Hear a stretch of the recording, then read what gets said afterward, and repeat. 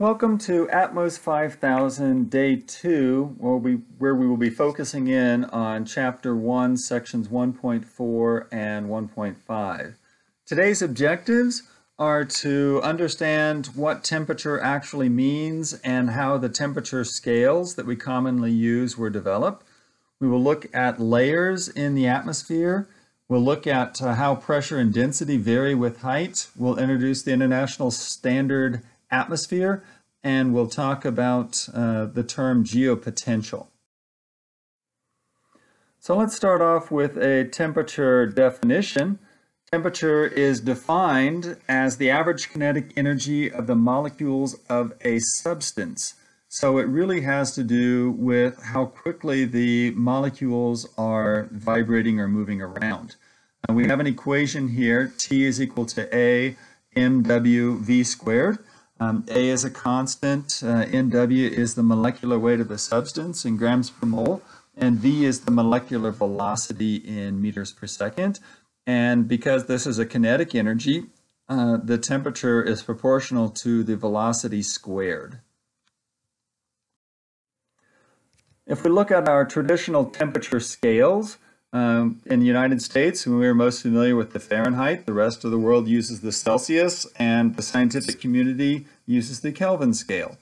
The Fahrenheit scale was actually set as 0 degrees Fahrenheit being a very cold winter day in Europe, and 100 being a very hot summer day in Europe. That's where that comes from. Whereas Celsius set 0 degrees C as the freezing point of pure water, and 100 degrees Celsius as the boiling point of pure water. And Kelvin simply adjusts the Celsius temperature scale so that when the temperature in degrees Kelvin gets to 0, that signifies that all molecular motion has stopped, and that is what we refer to as absolute zero. If we look at our temperature scales, and you can see that the freezing point of pure water on the Fahrenheit scale happens to be 32. On the boiling point of pure water, it happens to be 212, and the difference between freezing and boiling points on the Fahrenheit scale is 180. On the Celsius scale, the difference between those points is 100, as is on Kelvin. So you can see that essentially a 10-degree change in degrees Celsius will be an 18-degree change in degrees Fahrenheit. And that's pretty useful when you want to do a conversion between Celsius and Fahrenheit in your head. Just remember, a 10-degree change in Celsius is an 18 degrees change in Fahrenheit. The equations that we can use to convert, the 9 over 5 right here is essentially 18 over 10. That's where that ratio comes from. So you take your temperature in degrees Celsius, multiply by 9 over 5 and add 32 to get to Fahrenheit. If you already have Fahrenheit, you subtract off 32 and then multiply by the reciprocal, 5/9, to get the temperature in degrees Celsius. The temperature in degrees Kelvin is the temperature in degrees Celsius plus 273.15, and vice versa for the temperature in degrees Celsius from temperature in Kelvin. So how does temperature change with height? Through a combination of weather balloons and rockets, we can get an idea for how temperature changes with height. In the lower part of the atmosphere, in the lower 10 kilometers, the temperature is generally decreasing with height, and we refer to this as the troposphere. Then it becomes isothermal, or constant temperature with height, before it starts to increase. The layer of the atmosphere where the temperature is increasing with height we refer to as the stratosphere. That's separated by the stratopause.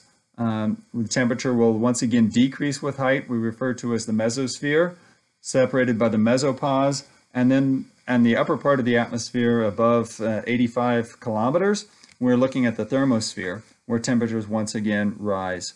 And we refer to these different layers of the atmosphere as the troposphere, the stratosphere, the mesosphere, and the thermosphere.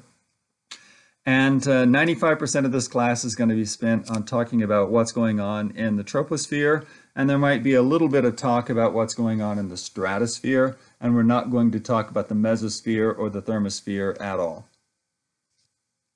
So if we look at the amount of mass that's contained in each one of these layers, the troposphere contains about 90% of the mass of the atmosphere, the stratosphere is 9%, and less than 1% is contained in the mesosphere and the thermosphere.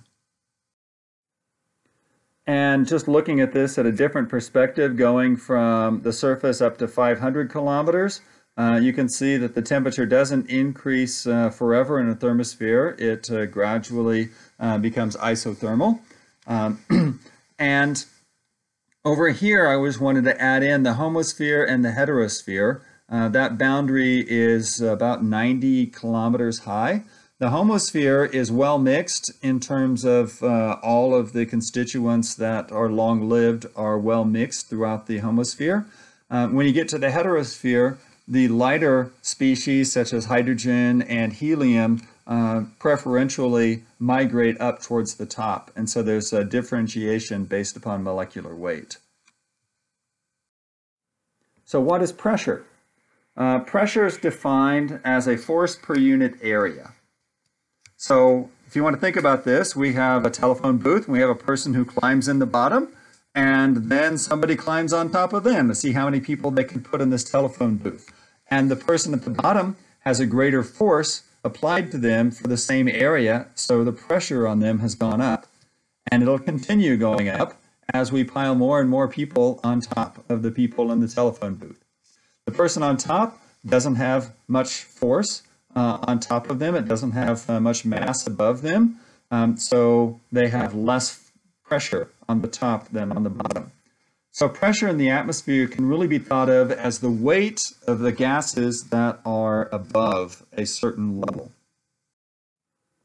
And the units that we use, we can talk about 1 atmosphere, and we're going to be using units primarily of kilopascals, and 1 atmosphere is equal to 101.25 kilopascals.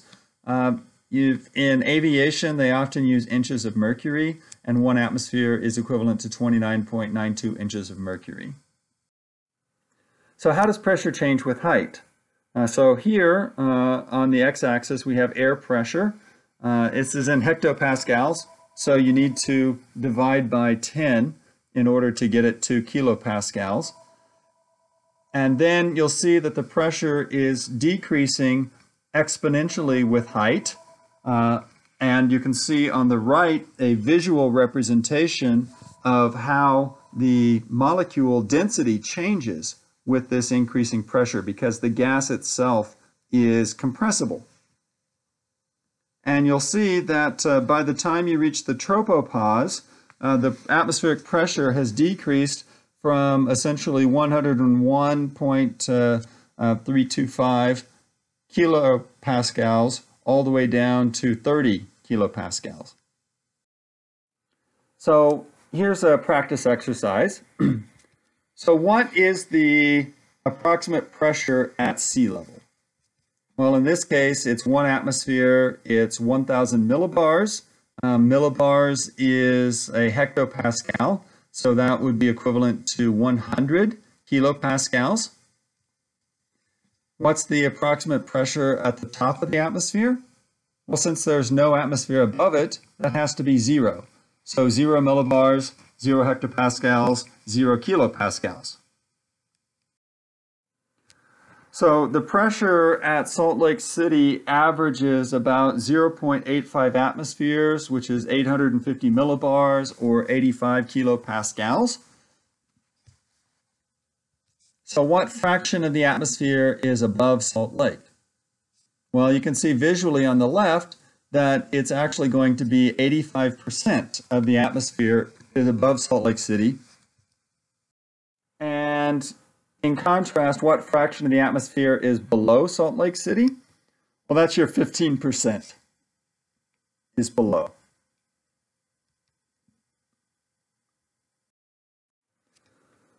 So why does this pressure decrease exponentially with height? If you go down scuba diving into the ocean, the pressure increases linearly with depth. So for every 32 feet that you go down into the ocean, it increases by 1 atmosphere. But the atmosphere above that the gaseous atmosphere doesn't behave that way. And the answer is that air is a compressible gas, and the air at the bottom of the atmosphere is compressed into a smaller volume due to the higher pressure and the weight of the atmosphere that's above it, squeezing those molecules closer together. So we have several equations that we can use for pressure variation. The top one is just pressure equals force divided by area.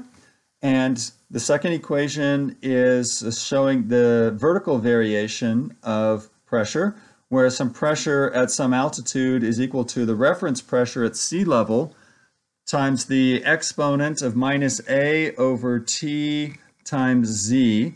This TV bar, you will learn, is eventually the virtual temperature, but you can consider that to be just a temperature term. A is a constant and z is the height in meters. And you can see that this is going to be an exponential decrease in pressure. Another way that we can do this is to rewrite the term inside the exponent as z over the scale height of the atmosphere, hp.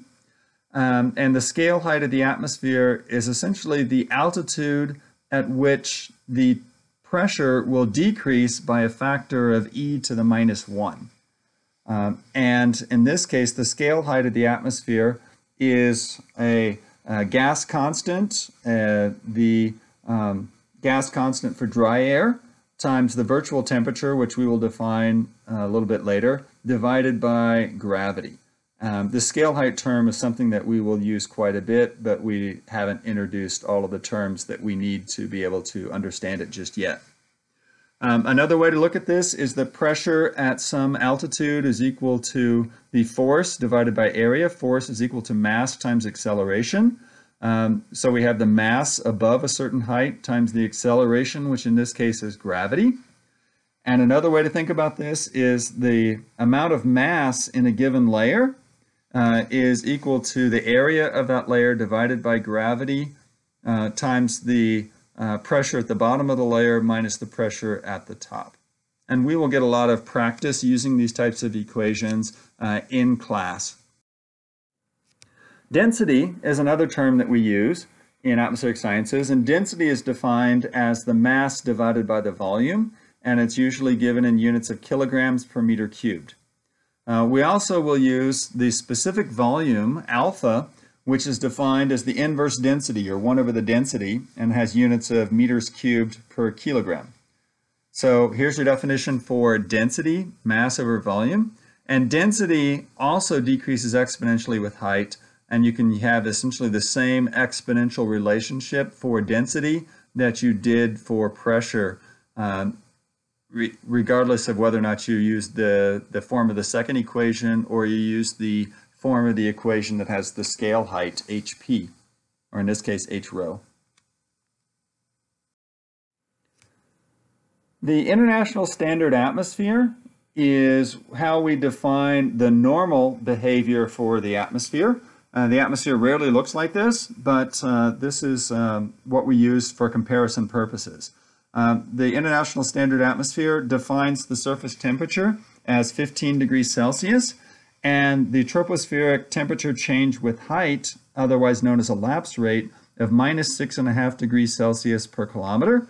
And it will continue that way all the way up to until you reach 11 kilometers. And then it'll be an isothermal atmosphere at minus 56.5 degrees Celsius. And then the temperature will gradually increase in the stratosphere.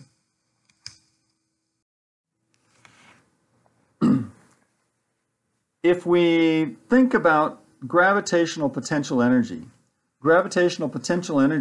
is defined as the mass times gravity times the height of an object above the surface. But gravity actually decreases with height as you get further and further away from the center of mass. And the equation that describes that is G prime over here, which is equal to the gravitational constant times the mass of the Earth divided by the radius of the Earth plus the height above the surface. And that is the RE plus H squared term. So when you're at the surface of the Earth, you just have the surface gravity, and as you go up, the gravity is actually going to decrease. And because gravity decreases, if we use this equation for the potential energy, mgh, we're going to overestimate the amount of potential energy because the gravity is not as strong as what we were actually calculating.